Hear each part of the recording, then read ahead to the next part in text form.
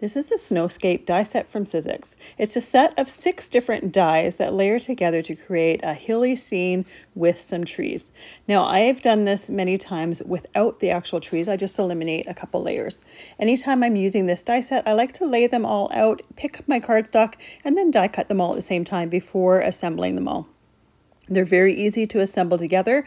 When you die cut with these die sets, there's an indentation that gets left on them that shows you exactly where the next piece goes. So there's very little guesswork to it. I like to use liquid glue to layer these together so that I have a little bit of wiggle room to shimmy them in place. The other thing that I like about this set is if you do a couple of them, you can line them up so it looks like a continuous hill.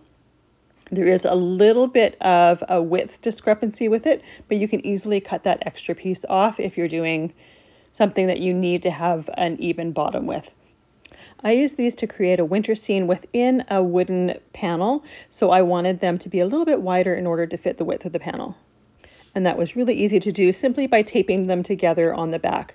Then I used some more of the liquid glue and added some rock candy glitter just to give it a little bit of shimmer to the top of the snow. Now I use some blues and whites here to create winter hills, but you could easily do a variety of different greens and have a bit more of a spring or summer look.